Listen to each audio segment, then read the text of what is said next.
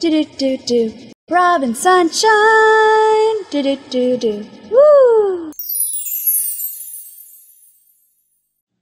I'm Robyn Sunshine, bringing you a little sunshine to your day. Welcome to Testimony Spotlight. Today I met U.S. Army Ranger Major Jeff Struecker, a veteran of 23 years of battle experience, including Operation Desert Storm, Black Hawk Down, Mogadishu, and the invasion of Panama. In 2017, Jeff was entered into the Ranger Hall of Fame.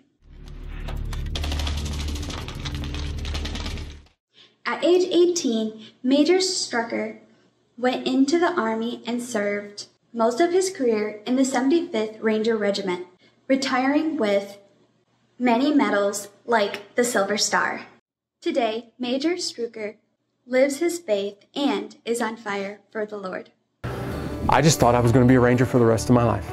If you were to tell me as a young Ranger that I would end up as a chaplain in the military, I would have laughed in your face. Not only was Ranger Struecker under fire in combat, but also he continues to live his life on fire for the Lord. Today he shares his experience of years in combat, inspiring others and God's love, preparing people for eternity. And let me tell you the difference that Jesus Christ makes. Let me tell you the difference going to war makes when you have Christ as the center of your life. What was it like being a Ranger in the U.S. Army? I loved being an Army Ranger. It's hard, it's dangerous, but some of the people that I got a chance to work with were absolutely amazing. I did get a chance to travel the world a little bit, but I tell people I went to the worst places on earth, the jungles and the deserts, and, spent my time around bad guys, but I absolutely loved the people that I was with as an Army Ranger. How did you come to accept Jesus into your life?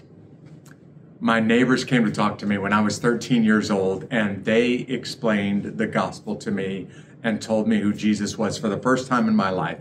And it was so powerful, it was so real that in that one night, I knelt by my bed and asked Jesus to save me, and he radically changed me. And I'm a new man today, and I've never forgot what happened when I was 13 years old. How did your faith impact you in combat? Just about everything about me is defined by my faith. So when I was training in the Army, my faith impacted the way that I trained, how hard that I trained, and of course, my faith impacted the way that I conducted myself in combat. I always tried to do what was right by my buddies to the left and to the right, but at the same time, I also remembered that I serve a God in heaven who will hold me accountable. And so there were things on the battlefield that I didn't do that other guys around me were doing because I knew I would have to answer to God one day. And there's really no way to separate me from my faith or the way that I handle myself in war from my faith. Tell us a time in your life when your faith required you to be persistent and patient.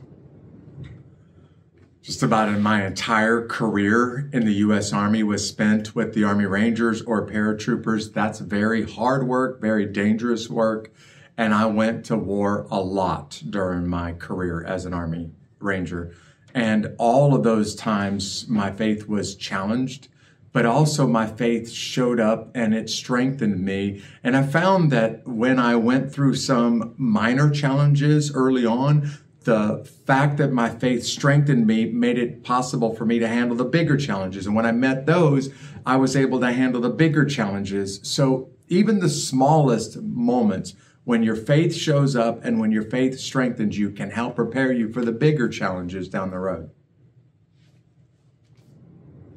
When was a time in your life you felt closest to God?